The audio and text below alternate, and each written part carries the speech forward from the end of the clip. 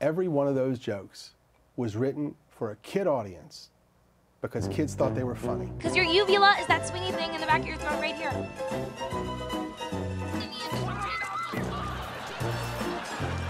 Have you ever tried to get your whole big toe in your mouth?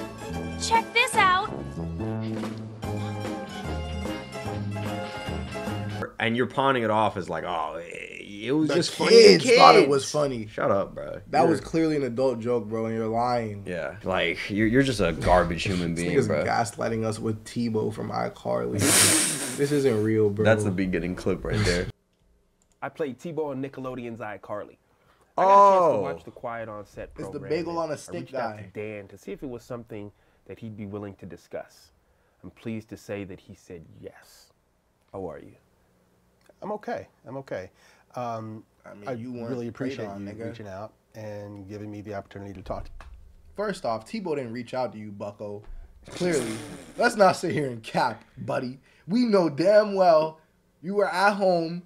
The docuseries dropped. You getting all these texts. Everybody like, you're caught. You're going to jail. It's over for you. You got nervous. Over here looking like the fat nigga from Toy Story 2. You pulled out your phone out of your back pocket. And you made some calls. You said, who can I call? Can I call Tebow. Can I call Spencer? Can I call Carly? They all like, we ain't fucking with you, weirdo. We remember what you did. You were like, damn, who did I not get one over on? The only other adult. Yeah, it was the grown man. I ain't try that, nigga. Let me call him up. Yo, Tebow, I got 20 stacks And also, for you. Dan Schneider, why the fuck you out here looking like a fake head with fucking hair sewn into it? What the fuck Dan Schneider doing there? Is there anything you'd like to start off with? Absolutely. Watching over the past 2 nights was very difficult. Me. Difficult for you? Yeah, he's scared he's going to prison. Bro. Of course, that's difficult on anybody. You've written hundreds of episodes. Thousands of jokes have been told. Yeah. But currently where we are, some people think that some of those jokes are inappropriate for children. What do you think of that? All these jokes that you're speaking of, that the show covered over the past 2 nights, every one of those jokes was written for a kid audience because kids thought they were funny and only funny. Okay? While we're reading the details of his sex jokes, Schneider's habit of putting child actors in sexual sketches was established and all that in a move described by journalists as a cum shot joke for children. The Jamie Lynn Spears glue joke. You didn't see that joke? No. Well, they like squirted glue onto her in one of the shots, and it hit her right in the face and onto her mouth, and it definitely looked like a cum shot. Like, it was very blatant. Gross. That's fucking weird.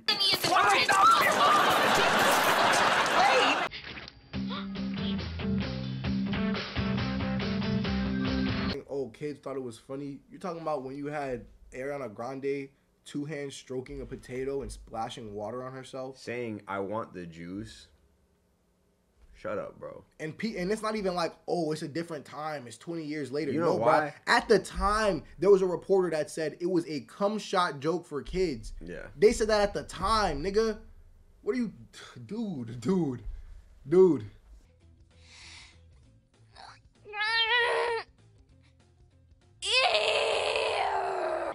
Is it possible for a teenage girl to drink water upside down? I'm thirsty.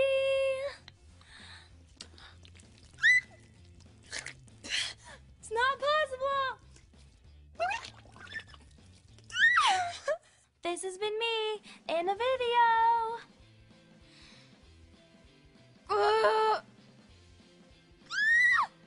Come on, give up the juice. That was clearly an adult joke, bro, and you're lying. Yeah. You're a liar. Years later, through their lens, and they're looking at them and they're saying, oh, I don't think that's appropriate for a kid's show. And I have no problem with that. If that's how anyone feels, let's cut those jokes out. Here we go with the fucking, like...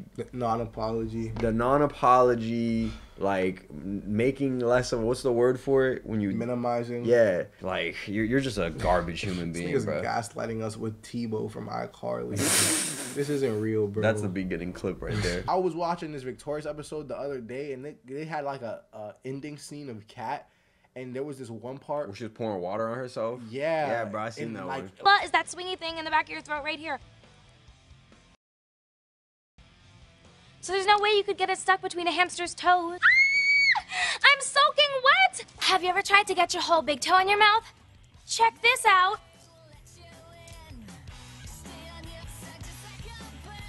Their parents were incentivized to be quiet in order to not ruin their child's career. Nah, y'all are bad parents, bro. Facts. I don't give a fuck about no career. Facts. My kid could live at home with me for the rest of my motherfucking life. The producer's I'm not letting somebody just molest them, bro. That's allowed crazy. him to push the envelope. Schneider's style had a little bit of edge in it. It also really pushed the boundaries of sexualizing young Please, girls. bro. The only thing Dan Schneider was edging was himself. This shit included is jokes crazy. about girls being slapped by sausages and wanting to be on the wood. So I think it's big for you to say with your work, if it's viewed as that today. Why is Tebow behaving upset but not being upset? Because he knows socially he should be upset, but he just got $1 million check for this interview. So he's really having the time of his life right now. I would let that pressure get to me, which a good boss should never, ever do. Was there specific things that you were doing? Sure, I would snap at people sometimes. I would be snarky when I could have given them a nicer answer. I would not give people the time that they needed. I would be in too big a hurry to get on to the next thing I had to do. And watching that show, This is not what we're talking about. These are no one's concern. This is what I'm you're describing talking is just about, a hard ass producer. This nigga's trying to minimize this. He's trying to take accountability for the least problematic factors being raised, bro. No one gives a fuck that you were rude to someone giving you your coffee. That's no one's fucking problem. We're talking about why do we have sex offenders on your sets, multiple? Why was that happening? Why were you, bro? I hate this. I really do. What the fuck is going on? Why is this guy not in prison right now? Sex offenders on set? How is that even? How did you, what? The parents weren't allowed on sets as their children were ushered around by production assistant? All right, y'all are shit parents, dude. Anyone signing off on that, bro, you don't care about your kid for real. Let's be honest. On one of those occasions, Belle, 15, woke up to Peck assaulting him. Jesus. This kick-started a pattern of abuse continuing over a 6-month period that increased in severity. Bell says he realized he was trapped with no way out. The thought process from the series is you had the power to just write a joke, and no matter what, it's going on TV. You just had that type of power. Is that true? The notion that I had the power to just produce whatever I wanted and have it air is completely false. Okay. There were many, many levels of scrutiny. Okay? We had executive. You still did it. It was your idea. You spearheaded it. What are we doing, Tebow? Tebow. Bagel on a stick. And I'm talking about wardrobe. I'm talking about makeup, sound, sets, dialogue, jokes, everything. Now, when you say approval, these obviously that's a hierarchy, not your colleagues or people in the room. Okay. No, not my colleagues. Bro. No, these are my bosses. Yeah, you out Bosses, completely and then on their bosses, Tebow, and then their bro. bosses. And they're approving all of this stuff. Okay. Okay? And those people just allowed it to happen.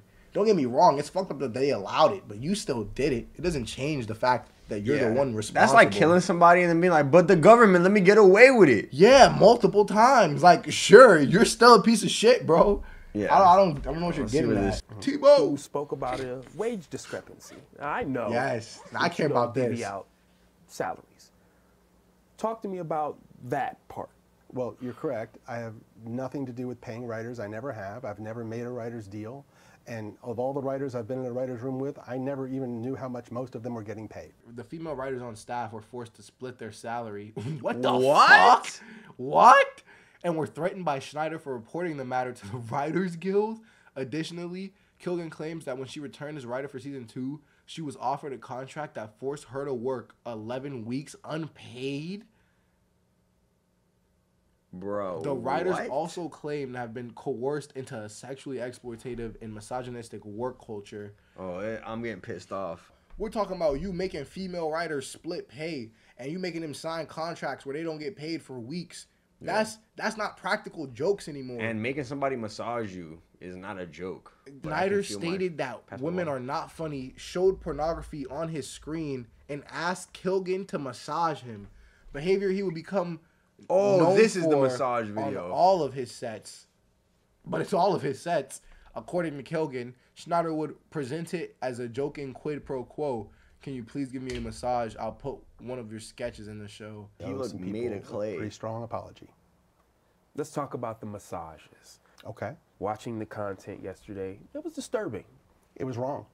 It was wrong that I ever put anybody in that position. Was that Schneider allegedly told Stratton, who was discussing the topic of high school, that it would be funnier if she leaned over the table and acted like she was being sodomized and told that story about high school. But she didn't want to talk about it in detail.